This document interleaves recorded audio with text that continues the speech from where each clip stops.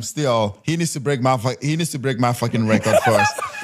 I am still the most Decorated, successful, decorated football player in Nigeria. Yes. But I think he's obviously he got an award that I never got. Number 8 in the world. Yeah. That is absolutely amazing. I must say congratulations. I mean, the season you had, it was fantastic. And I never got to that stage. And this is a different stage. You've raised the level, you've raised the bar so high, and I must say congratulations.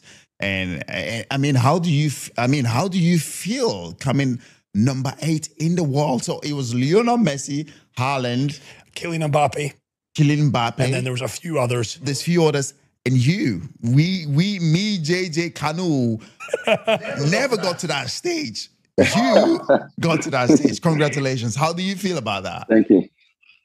First of all, I have to tell you something, Chris. The man sitting next to you has been a big inspiration for a lot of Nigerians, aspiring football players. Thank you. He's been a household name. I have to give him his flowers.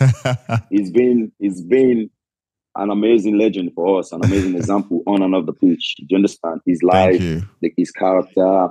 I'm not just saying this because I'm on live with you guys and he's here. I used to say this, and every aspiring footballers can say the same thing about the man sitting next to you. Do you understand? Thank you.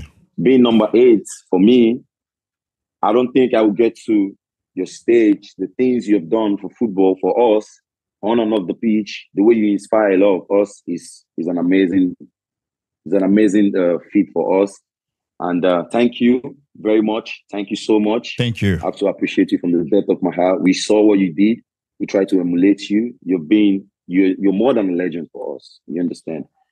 Coming to the Ballon d'Or, I think for me, I just kept on doing my job, just doing what I love to do so much. And then because I'm big on God, I'm sorry if I call God every time here on this live. It's very religious, and God isn't it? and God just crowned my effort. But for me, it's really a huge one. Considering where I come from, considering the struggles that I've been through and everything I went through, I think for me, it's, to be number 8 among the best football players right now in the world, it's a unique milestone for me, for my family, for the ones that believed in me, and for the ones that also doubted me. It's an eye opener for them, not to talk down on any player that is going through so much. Just like the legend said, you don't know what football players are going through. You don't know. You just say the lifestyle outside.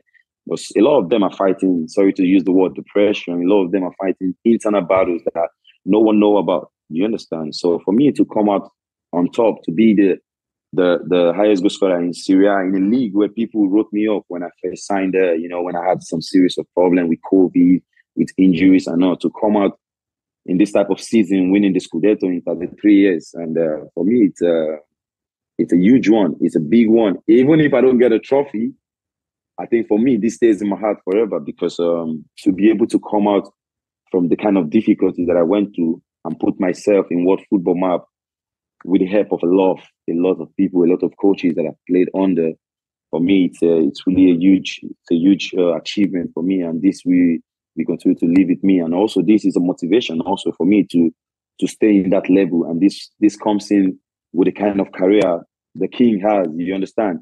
He's been there and he's still there until he hung his boots. So for me, this is the kind of level I want to be. It's easy to arrive there. It's hard for you to stay there. So this is the kind of mentality I want to have. Just like what he has done, is a huge motivation for a lot of us. So this is what I want to do, and this is my target, to be there. I'm there now, so I want to keep building on this momentum and stay there forever until I retire.